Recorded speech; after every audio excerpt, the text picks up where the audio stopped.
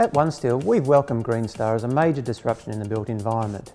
As such, I'm excited to announce we're launching 2 environmental product declarations in April, covering our structural, rail and reinforcing steel products.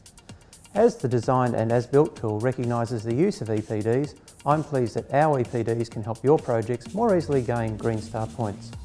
I hope you've enjoyed Green City so far, and please feel free to talk to me or any of my OneSteel colleagues about our EPDs, your projects or your favourite disruptive ideas.